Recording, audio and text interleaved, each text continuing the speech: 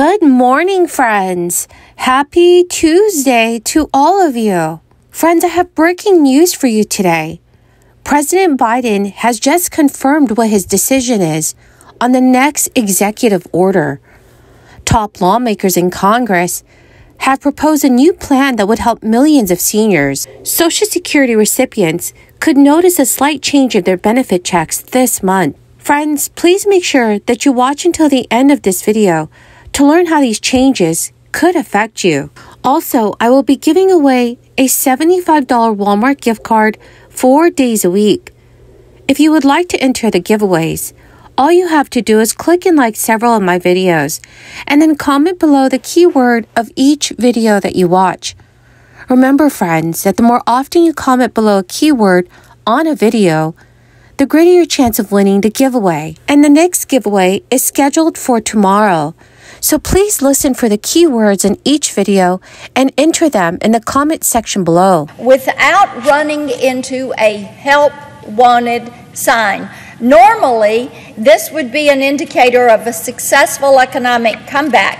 But here's the problem. Those signs are just not working. Not for retail or restaurants or even for the industrial sector with small business manufacturing. Some business are getting so desperate for help that they're offering signing bonuses worth hundreds of dollars to anyone willing and able to come back to work. Madam President, all year we've used a particular catchphrase to encourage people to get their vaccinations. We've said that we could only get shots in arms, then we could get back to normal. Well, as it turns out, that was step one. We are getting the shots in arms. People are getting vaccinated. Now, it's time for step two, and that is getting people back to work, getting them to fill these jobs. And I've said time and again, I'll say it again. The best economic stimulus there is, the very best economic stimulus there is a job. It's a job. This holds true not just for those pulling in a paycheck, but for the businesses who are hiring. My Democratic colleagues, many of them disagree with me on this point, but I firmly believe the best economic stimulus is a job. So friends, here is the big update on Social Security benefits. Social Security provides monthly benefits to millions of retired seniors.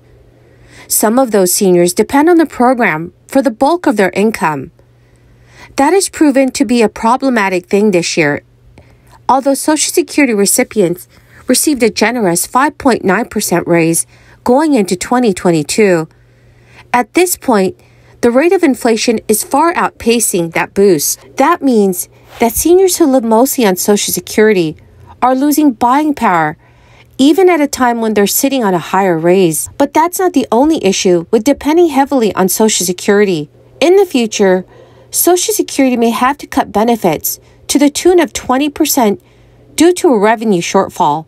That may leave many seniors in the lurch. In the next coming years, Social Security expects to owe more in benefits than it collects in revenue, and that is due largely to an anticipated mass exodus of baby boomers from the workforce. Friends, the good news is that Social Security has trust funds it can tap into to keep up with the scheduled benefits. But once those trust funds run out of money, benefit cuts will be back on the table. Meanwhile, the Social Security trustees recently released their 2022 report, and it projects that the program's trust funds will run out of money in the year 2034. From there, Social Security may have to slash benefits by 20% unless our lawmakers come up with a solution to address the program's financial shortfalls. But there are already many lawmakers that are working on fixing Social Security. Several Democratic senators have teamed up to propose giving Social Security beneficiaries an extra $200 per month. The plan was put forward by Senators Elizabeth Warren, Chuck Schumer, and Ron Wyden. The extra income would apply to all Social Security, veterans, and Supplemental Security Income or SSI beneficiaries. Senator Elizabeth Warren has told CNBC News, increasing Social Security benefits is the quickest way to get money out the door during an economic crisis. The three senators have not confirmed how they would offset the cost of the increased benefits in their plan. Now, friends, according to a new Wall Street Journal report, the Biden administration is unlikely to announce a decision on student loan forgiveness until later this summer. The more than 40 million Americans saddled with student debt have been anxiously awaiting news after President Biden said in May that he would be sharing his plans in the next couple of weeks. The Wall Street Journal stated that the White House's announcement on forgiveness is likely to come in July or August. Most likely causing the delay is intense deliberation and disagreement between officials on the political and financial factors of canceling billions of dollars in education debt. There is no precedent for such a move. The country's $1.7 trillion outstanding student loan balance outpaces credit card or auto debt, and a quarter of borrowers were already behind on their payments prior to the crisis. So friends, should our government cancel student loan debt? Please let me know your thoughts in the comment section below. On the campaign trail, Biden said he was in support of clearing $10,000 from borrowers' accounts. Doing so would cost around $321 billion and completely forgive the loans of about 1/3 of student loan borrowers. Yet, there's great concern that such an announcement would cause more frustration and disappointment than anything else. The average education debt balance, after all, is 3 times that at around $30,000. Friends, the keyword for this video is dandelion. If you would like to enter tomorrow's Walmart gift card giveaway, please click and like several of my videos and then enter this keyword, which is dandelion, and additional keywords of any video of mine that you watch. And do make sure that you are subscribed to my channel. As a result, the Senate's top Democrat, Chuck Schumer of New York, along with Senator Elizabeth Warren and many other Democrats, are pushing the president to cancel at least $50,000 for all student loan borrowers. Well, my amazing friends, that is the end of my daily stimulus update video. Thank you so very much for joining me here today.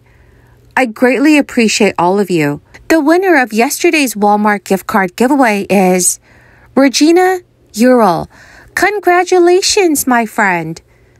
Please note that if I have named you as the winner, do check your notifications page and send me an email. Or you can also send me a message on my Facebook page. Thank you so much, friends, and have a wonderful and blessed Tuesday.